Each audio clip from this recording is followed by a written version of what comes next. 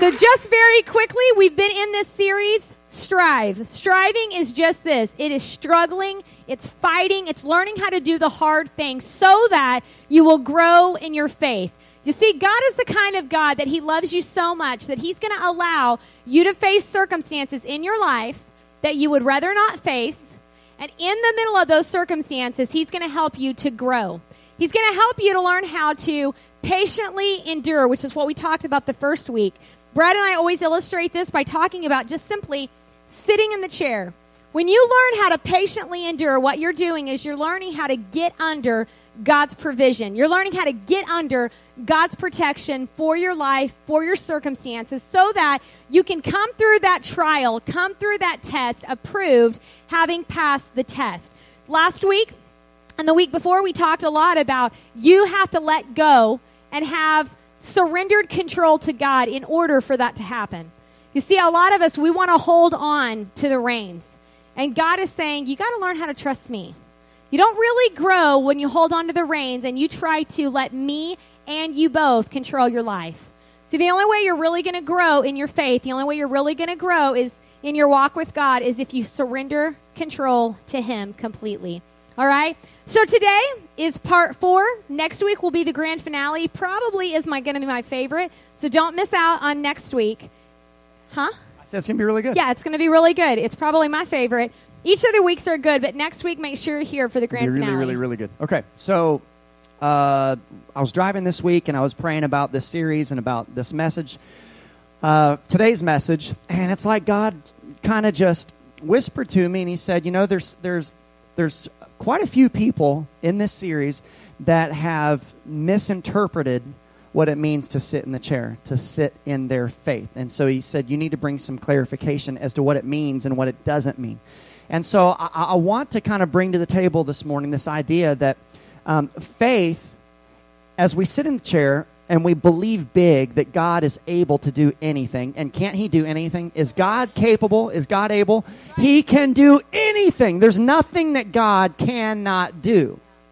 But our faith has to have action with it.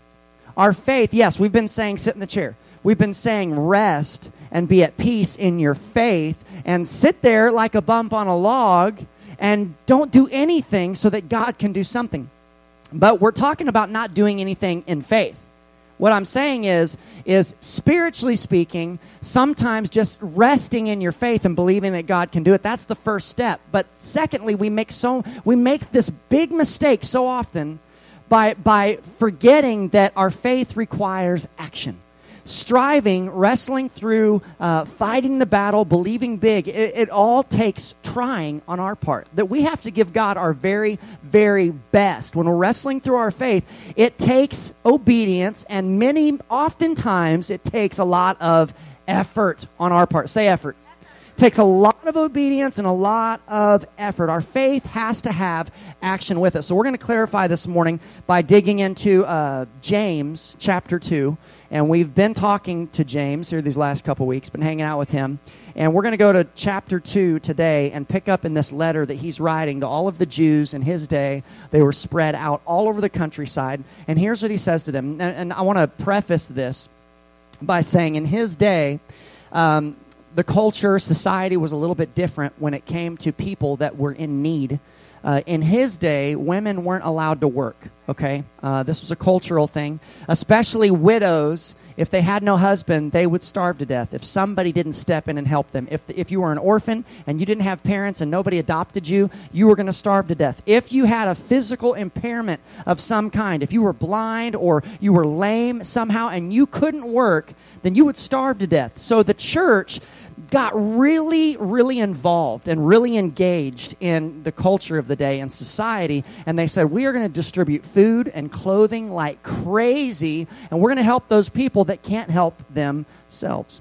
And so James is on a soapbox. He is really ticked off because there's so many people out there calling themselves Christians, but there's no action behind their faith. They're saying, I'm a person of faith, but I'm not going to help at all. with giving towards helping people to have food or clothing or shelter when they need it the most. So he's like, you hypocrites, don't say that you're one thing, but you don't have anything to back it up whatsoever. And then he wraps it, he brings it back around, and he talks about faith in action. This is so good. Let's pick up here in verse 14. He says, what good is it, brothers and sisters, if you say you have faith, but you don't show it by your action? Man, he's getting on them. Can that kind of faith save anyone? Suppose you see a brother or a sister that has no food or clothing, and you say goodbye and have a good day. Stay warm, eat well. Basically, he was saying, best wishes. I'm praying for you. Hey, hope all is well. Hope you stay warm tonight out there with no blanket, no place to stay. But you don't give that person any food or clothing. What good does that do? He says faith by itself isn't enough. Here's what he was saying. Sitting in the chair and being super spiritual Spencer and believing that it's all going to be okay. I'm just going to believe by faith. It's all going to be fine. I'm going to lay my head on my pillow at night, being a person of faith, and I'm going to believe, God, you're going to meet those needs. You're going to feed those people. You're going to just help them to have shelter and a blanket tonight. Not going to be through me, but you're going to use somebody to help those people to be warm tonight and make sure they have full bellies when they go to bed. Not going to be me, but it's going to be somebody. Just send that person. God, won't you just send somebody? Won't you just send them tonight? It doesn't mean that we don't have action with our faith. He says, unless it produces good deeds, it is dead and useless. Say useless. Verse 18, he says, how can you show me your faith if you don't have good deeds? I'll show you my faith by my good deeds. You say you have faith, for you believe that there is one God. He says, good for you. So do the demons in hell. They believe that there's one God and God is good all the same. So do the demons in hell. And how foolish is this? Can't you see that faith without works, without good deeds, is absolutely and completely useless? Say useless. Verse 21, don't you remember that our ancestor Abraham was shown to be right with God by his actions when he offered his son Isaac on the altar? Okay, if you don't know who Abraham is, in the last series we talked about how God established a covenant with humanity, a bloodline by which Jesus was able to come through. Abraham is that guy that God chose. He said, I'm going to pick a lineage of a people. I'm going to give birth to the nation, the children of Israel, through this guy. That's Abraham. And Abraham was asked by God to offer his son Isaac as a sacrifice on top of the mountain. And this is what he's referring to.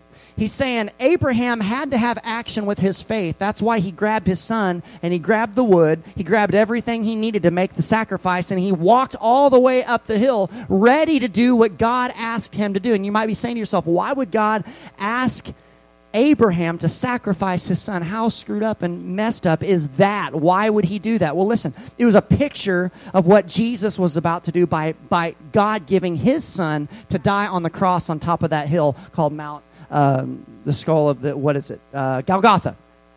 Sorry. Okay.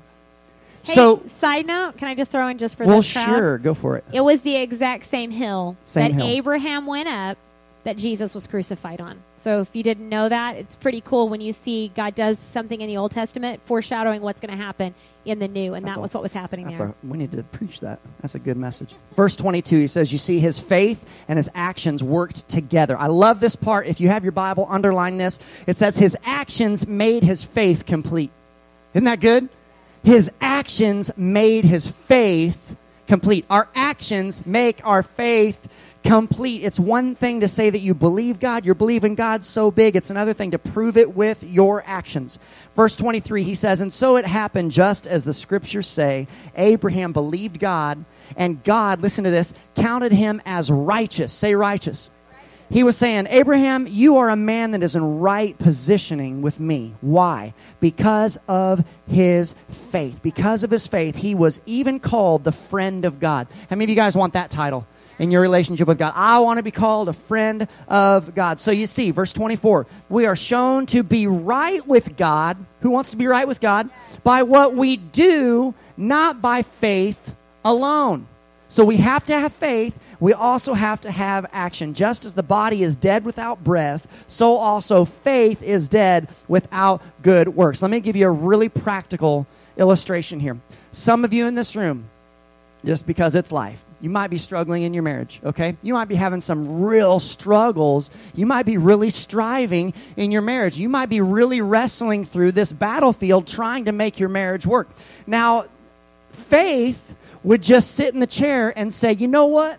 I'm just going to believe that God is going to bless my marriage. And I'm just going to sit in this chair with all the faith I can possibly have. And I believe by the power of Almighty God that my marriage is just going to be healed. And there's nothing I need to do but just sit in this chair. Now, what you need to do is go get yourself some counseling. What you need to do, men, is you need to start getting in the Word of God with your wife. This is the action with the faith. Yes, sit in the chair. Yes, believe that God, because God can heal your marriage. He can. He's able. He can do it. But start praying with your wife. Take her on a date. Okay? Love her. And seriously, get some counseling. If you need counseling, then do it. And that's the work in combination with your faith. You can't just sit in the chair and believe that God's just going to do it for you. There has to be some action with it. You have to take whatever effort is necessary to step out and say, I'm going to give God my very, very, very best to make this marriage the best it can be so He can be glorified through us. And so our kids can see us as an example. I'm going to do everything I can. And then God takes that little bit of effort and He blesses the rest of it. He says, okay, I'm going to pick it up from here where you left off. You give me your very best. You do whatever you can do within your power. You really, really have to try while you strive. Put your faith with action while you're sitting in the chair and just watch me go and watch what I do. So some of you may be asking, but how do I know what I'm supposed to be doing, right? Because even in that example, if your marriage is struggling, you need to do something, but how do you know what the right thing is to do? Because for some people, you said, Brad, read the Word of God together, which is awesome if you both believe in the Word of God. But what happens if you're married to someone who you married prior to coming to know Christ yourself, and they don't even believe in God?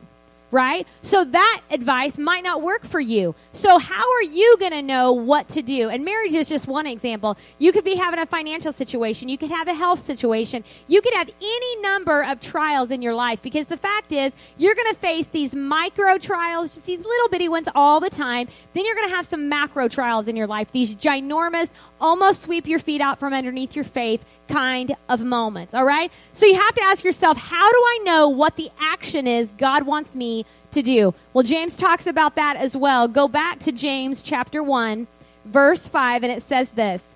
If you need wisdom, say wisdom.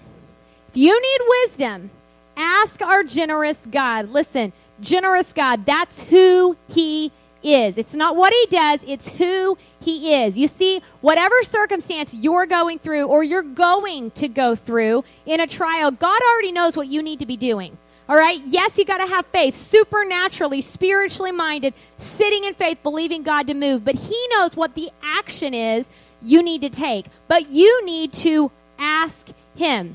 Sometimes we ask everybody but Him. We call up all our friends. We even get on social media. We blast it out there for the world's advice, which, take it and leave it. I'd probably leave it. You know what I'm saying? But we don't ask the one who knows what the future holds. He knows whether you should take that job. He knows whether you should make that move. He knows whether you should buy that car or marry that girl or whatever it is. He already knows. Ask the one who knows. And it says that He's a generous God and He gives liberally to those who will ask. It goes on to say, He will not rebuke you for asking. You see, the fact is, God's not going to get frustrated with you that you ask. He wants you to ask and keep on asking until you get the answer. So the first thing you're going to have to do when you're striving and trying is just simply this. If you're taking notes, write it down. Ask God for directions. And I'll add this first. Before you get advice from everybody else in the world, ask God first. Now, you need to understand something. 9 times out of 10, what God will ask you to do won't even make sense. He will ask you to do things that are uncomfortable. He'll ask you to do things that you would rather not do. You know, if you read in the Old Testament, you can go from beginning to the end of the Word. And when you begin to read, you see these stories. I think about a story in the Old Testament where there was a guy named Nahum. And he needed healing in his body. And he comes to the prophet. And he tells him, go to the Jordan River and dip 7 times in the water. Okay? Well, the Jordan River was dirty. And in his mind, he's thinking, why do you want me to go dip in the Jordan? Why can't I go dip in that beautiful spring over there that's clear? And he asked them this, and he's thinking to himself, and he's talking to another one of his friends, and he says, but if it would heal you, wouldn't you just do it? And he's like, I guess you're right. And he did it, and he was healed. But you know what? A lot of times we want it to make sense, and we want it to be easy. And that's not how God rolls. Most of the time, when he begins to speak, it doesn't quite make sense. It kind of stretches you a little bit. I mean, go to 4 services, sell something, do something crazy, go get counseling, lay your junk out in front of somebody else. You know what I mean? All of it. It doesn't make any sense. But if you'll just take that step of faith, put your faith into action, you'll begin to see that God supernaturally begins to work. So the second thing you're going to do after you ask God for wisdom, after you ask him for directions, is you're going to have to just obey. You've got to put your faith into action. And I'll back up and I'll say this. For some of you guys, you may be asking yourself, like, I hear what you're saying. I can ask God for wisdom, but I've never really heard God speaking to me, okay? And I get that.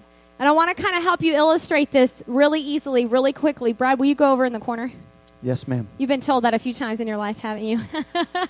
You heard I said, boys? Take notes. That's right. Okay. Because we're going to Branson. Oftentimes in our life, Brad and I will be in the same room and we'll be talking, and one of us will leave the room. But the other person continues to talk. And generally it's me, because in my mind I'm thinking, I honestly can't hear you. Even though she knows I'm half deaf. I know. But for me, I can hear my kids in the other end of the house just when they're whispering because they had a sleepover, okay? Last night, I had like 2 extras. The night before, I had like 3 extras. They're in the other end of the house, and I'm texting them. I can still hear you. Go to bed, okay? But that's not Brad. So for Brad and I, he leaves the room. I'm still talking. He goes out, and then he makes this comment from the other room. Hey, if you're still talking, I can't hear you, right? And so I'm like, ugh. And I really do that. And I'm like, okay, babe, this is what I'm saying. Because generally it's in the morning and I'm trying to lay out. Here's all 4 of your kids. Here's all their schedules. This is all the games. This is where we're going. This is what we're doing. But listen, he can't hear me when I'm this far away from him. You can come back. Okay. Come over here. Okay. What I need to do is I need to make sure that I get close to him if I want him to hear me. And the fact is, a lot of times in our relationships with God, we are miles apart. We are miles away from God. But yet we're saying, Lord, if you'll just speak to me. And he's like, and I just need you to get a little closer. Because see, I've been speaking all along, but you're way too far away from me to actually hear me. See, the word talks about that he will talk to you in a still small voice. That's like a whisper. That means you got to get right here. Get up close. How do you do that? And God's not going to come to you. Nuh-uh. He's not going to come in from the other room. Nope. And come to you. He wants you to come to him. That's right. He says, come to me, all you who are weary, heavy laden, That's right. burdened, broken down, and I will That's give right. you rest. He says, come to me. Come to I used to do that to my mom. I would yell, Mom, from the other end of the house. She's like, if you want something, you need to come to me. I'm not going to come to you. I'm like, oh, you know? Because we're lazy. Yeah. I mean, honestly, human nature, but in our are we not relationship lazy? with God, he's not going Yes. to come to you. He wants Yeah. you to go to him. That's right. So here's a quick little way that you can do it, okay? For you that are saying, you know what, I feel like that. I'm miles apart from God.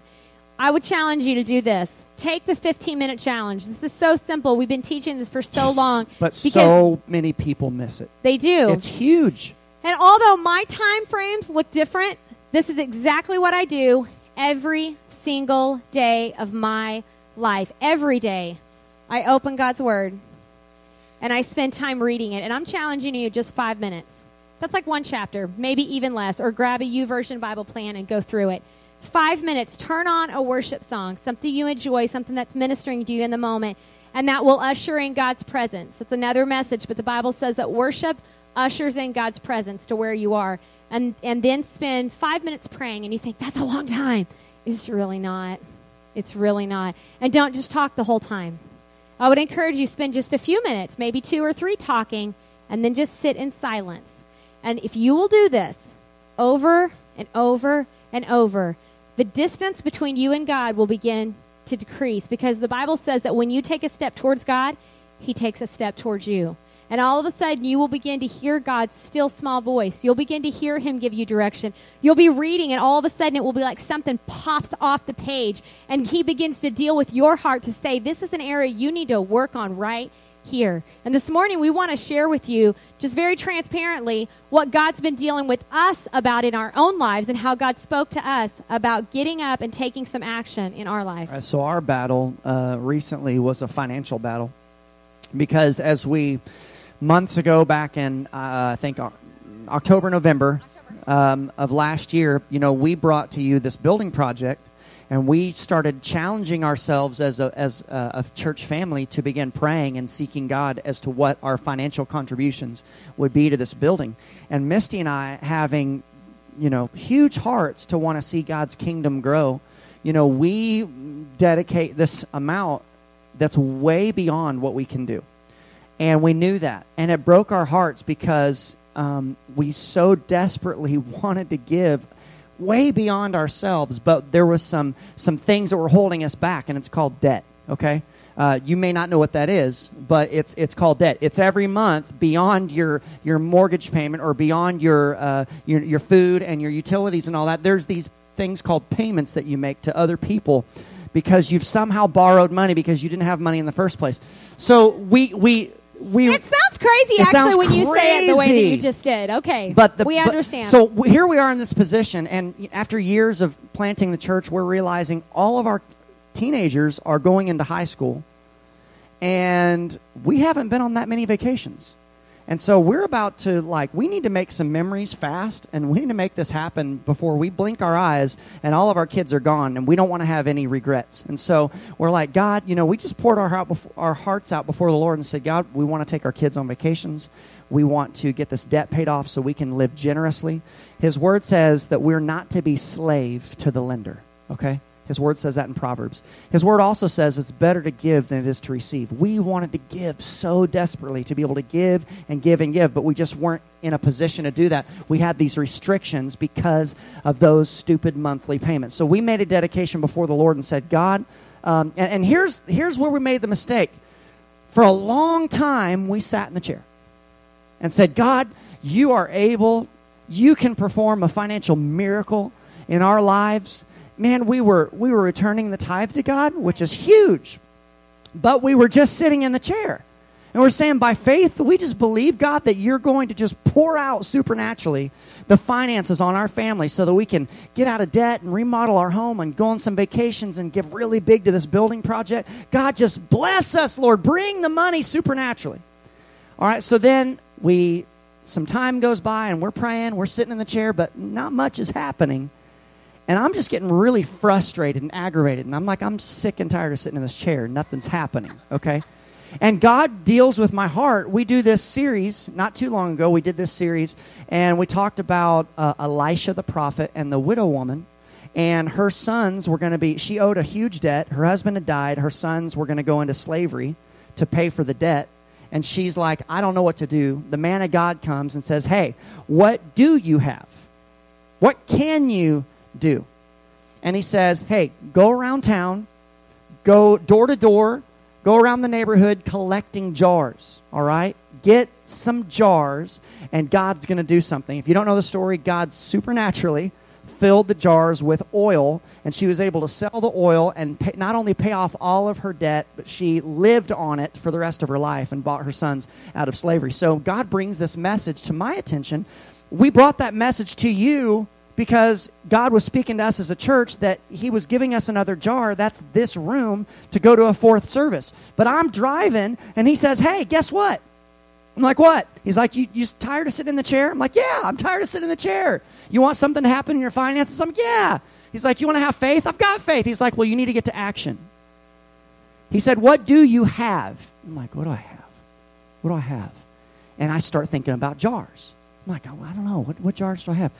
And so I got to preface this by saying for months, Misti had been urging me, hey, why don't we clean out the shop? Let's go get all that stuff and let's clean it up and take pictures of it and upload it to Facebook and sell all this junk. And I was really giving her pushback big time. I was like, first of all, no, I don't want to do that. I don't want to clean out my shop. I don't want to clean out the shop. Third, I don't want everybody to see my crap on Facebook. And fourth is it's not going to bring enough money to do anything. It's not going to put a dent in our debt. It's not going to matter that we would do that. But see what Misti, maybe she realized, maybe she didn't realize, that was our faith in action. We could do something. There's something that we could do. It may not bring enough money to totally bail us out, but it's something. It's a way that we can put our faith in action. So she's been trying to get me to do this for months. I'm driving along, and God says, you've got jars. They're out in the shop. Go get them. Get up off your rear end, not in your faith, but your real rear end, and go to the shop and start dusting stuff off and take pictures of it. It's going to take, I know it's going to kill you. It's really hard to swallow, but it's going to take work. It's going to take you actually doing something yourself so that I have something to work with. You see, she got jars. She went and pounded on every door in the neighborhood. She went to work getting jars. And then God took the next step and said, I'll take it from here. I'm going to fill the jars up with oil. Watch me go. So that's what we did. So I came home and I busted the front door open and said, honey, we're selling everything. Everything's for sale. So I start taking all of our crapla out of the shop and start dusting it off and taking pictures and uploading it to Marketplace. And I'm like, I know everybody thinks I'm crazy, all my stuff that nobody wants. The first thing that sells is a $15 plastic shelf. I'm like, sweet, $15. $15. Actually, you weren't saying that because you had to meet the lady in town, and you were like, "You're kidding! I'm going to drive into Grove for $15. This is ridiculous." I actually wasn't going to share that part. I'm just saying. I just thought we'd be transparent. But since we're being really honest today, thank you, honey. Because not any of them ever have a bad attitude. That's right. Or anything like no, that. I was very perturbed because it was very inconvenient, and I did not have time to meet this lady to go get $15. What's that going to do? All right, so I go meet the lady, and she hands me, all right, I'm kind of slow with math and numbers and money, but you follow me. It's $15. She hands me a 20 and says, do you have change for a 5? I'm like, no. Tip number 1, when you go to sell something, don't bring change with you. Just saying. That's terrible. That's one little technique. So I didn't have $5. I'm like, I'm so sorry.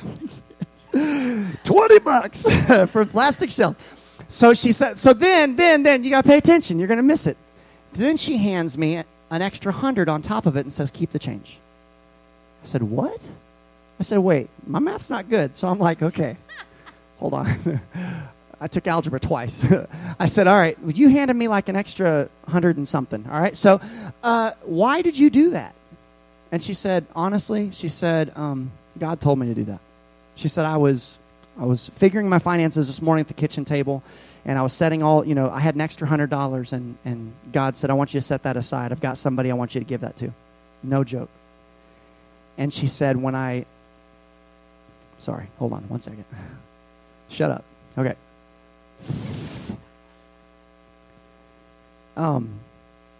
She said, when I looked on Facebook and I saw the plastic shelf, God said, that's the guy.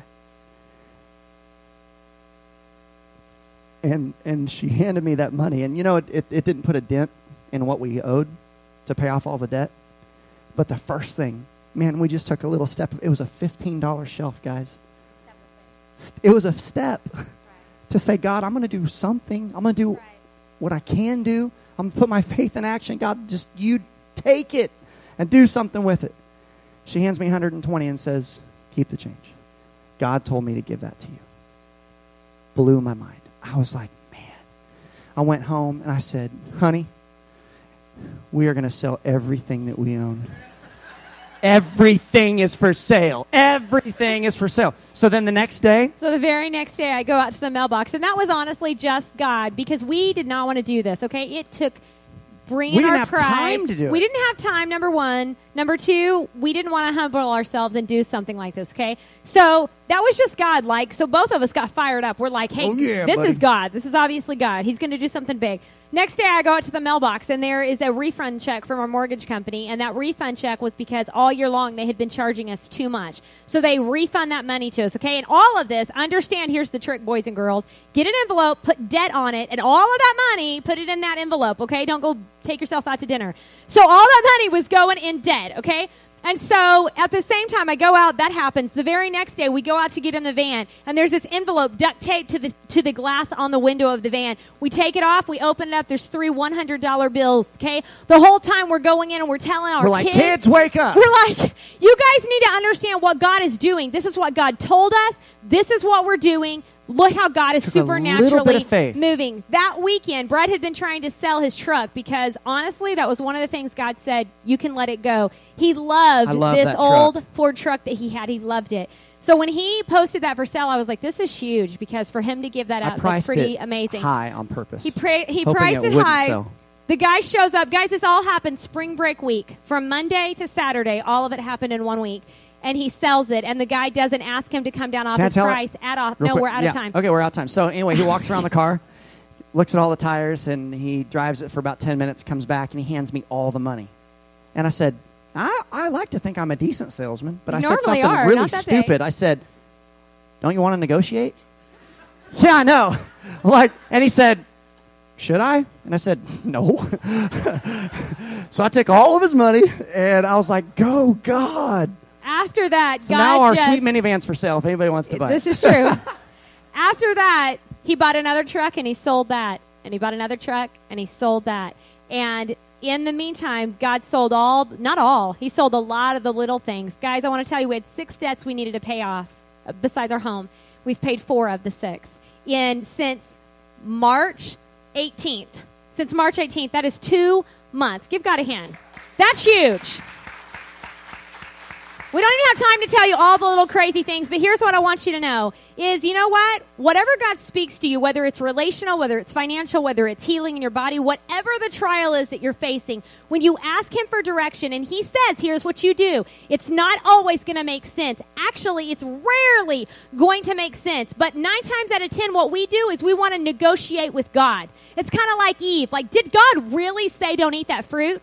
When you negotiate with God, you don't get the supernatural blessing that he wants to pour out by you just trusting him and putting your faith in action. All right. Guys, here's the deal. Sit in faith, but striving takes trying, okay? Sit in faith, but get up and do something. Whatever you have to do, put your faith into action. Give your very best. Take that first step. Give him your best, and he will do the rest. Let's pray. Father, in the name of Jesus, we give you our faith. I pray that you would unveil to each and every one of us as we're striving through our battles currently. Show us what it means. What does it mean on our battlefield right now, in this season, in this situation? What does it mean for us to sit in the chair but get to work, God, with our actions? What does it mean to try while we strive? What does it mean for our faith to have action with it? What does that look like in our situation? I pray that you give us, as a church, a hunger for your word, to get in your presence, to pray, to seek your face. And we know, God, that you have so much wisdom. You will download. You will speak to us as we try while we strive. With heads bowed and eyes closed, are you in this place today and you just feel God tugging at your heart? And he's saying, hey, I want to have a relationship with you. I want you to make heaven your home. If that's you today, I want to encourage you to make that decision. Admit, like I've done, that I'm a sinner in need of a Savior. Believe that Jesus is the Son of God. Confess him as Lord of your life and just begin living for him one day at a time. If that's you today, nobody's looking around. I want to know who I'm praying for. We want to know who we're praying with today. If that's you, would you just raise your hand where you're sitting right now so I can see who you are? Come on. Thank you, Father. Amen. Amen. I see your hand. I see your hand. Anybody else today? I see your hand in the back. Anybody else today? Thank you, Jesus. Thank you. Thank you, Father. So this church loves to pray this prayer with you as a sign of support and love for you as you make this decision. So church, let's pray this prayer together. Father, I love you. Thank you for Jesus. Please forgive me of my sins. Jesus is the Son of God. I confess him as Lord of my life. Help me to live for you, God. Help me to sit in the chair Help my faith to have action. In Jesus' name, amen. Amen. Amen. If you just prayed that prayer, we want to celebrate with you. We've got a gift for you. It's called our Next Step Kit. It's in a green bag. By the double doors, you can pick one up as you exit. And I just want you to know that we are rooting for you. We want to help you on this newfound journey because God wants to bless your life. He wants you to take that step of faith, and that's your first one. Will you put your hands together this morning for those who have just made that decision? Thanks for joining us today. We sincerely hope the message impacted your life. Stay connected with us by following us online, or you can find us on Facebook. If you would like to partner with us financially, we have a few easy ways to give. You can text your giving to 77977 and simply type in MMC and follow the prompts. Or you could find us online at www.mountainmoverschurch.org and click the Give Now tab. Or you could simply mail your giving in to 24000 South 660 Road, Grove, Oklahoma 74344. We are a church leading people into a real and life-changing relationship with Jesus Christ that is contagious. We look forward to seeing you next week.